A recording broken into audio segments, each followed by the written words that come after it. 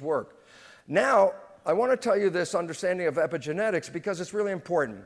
Epigenetics to many is a buzzword.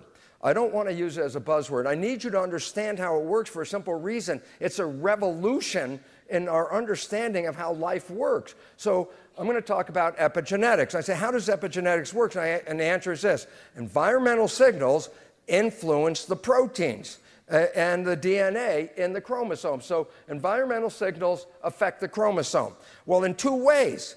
Some environmental signals actually alter the reading of the DNA, which I'll talk about. And how does it do that? It adds what's called a methyl group. And you say, all it adds is a little CH3, carbon, hydrogen 3. I say, yeah, the methyl group controls whether the gene is going to be copied or not copied. So the methylation says, are you going to be able to copy this gene or not copy the gene? So methylation selects which genes are going to be activated.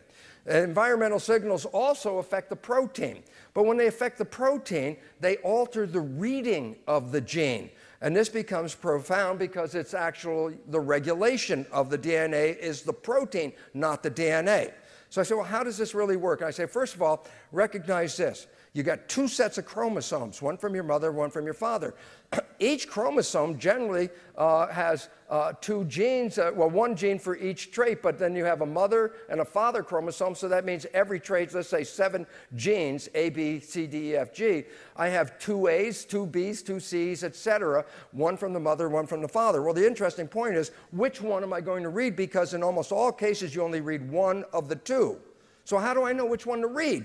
And the answer is, information from epigenetics involves a process adding CH3 methyl groups, which generally silence the gene. So when I add the methyl groups and select specific genes, those genes are not going to be read. So what are the available genes after the methylation process? One of each.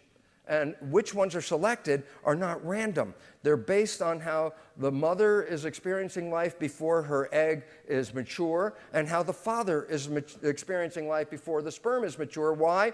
The controls on selecting which genes are actually implied just at the moment of the maturation of the egg and the sperm. They reflect what's going on in the environment. So nature's not stupid just saying, hey, randomly pick genes. Nature says this gene would be better in this environment as opposed to this gene. So nature is selecting which of the genes are going to be used, the mothers or the fathers, based on what's going on in the environment at the time. And this is how methylation works. So epigenetics, in one part, selects which genes can be read and which ones can't be read. But the other part affects the proteins, and I want to mention it in this way. This is a very critical part about epigenetics. Epigenetics changes the readout of the gene, but does not change the DNA code. So if you're born with a mutant gene, you'll always have the mutant gene, but you may not have to read it as a mutant gene. So epigenetics changes the readout, but does not change the DNA. I say, how does that do it? And I say, remember the old days when television wasn't on 24 hours a day? And I say, this is a test pattern. So this is a pattern, like a gene.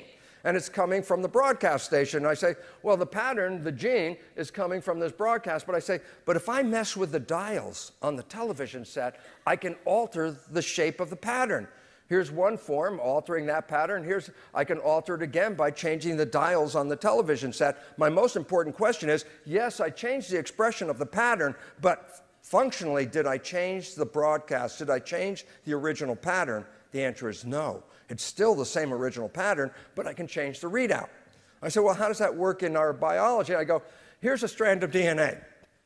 The loop part is the blueprint, a gene, to make a protein.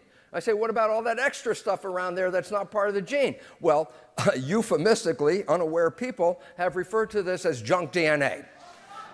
They say, oh, that's just extra DNA. That's really nothing. A cell is so stupid, it's carried around 1 billion years extra junk. And it turns out, what is the junk DNA? And the answer is this. Built into that DNA strand are protein modules, little clusters of proteins. And guess what these protein modules are? They are the equivalent of the dials on the television set. One is on and off. One is volume. One is contrast, focus, color. And so you can change the readout of the gene by affecting these protein modules. They are, in a sense, really the dials on a television set. So the junk DNA is not junk. It is the most profoundly important DNA of all. Listen to this. The genes get mutated regularly. The junk DNA does not get mutated. It keeps itself very constant. Why? You are getting your pattern of who you are from the junk DNA and getting the parts from the gene DNA. So epigenetics can influence either the gene or the protein modules. So when it alters the protein modules, that's protein regulation, turning the dials and changing the readout.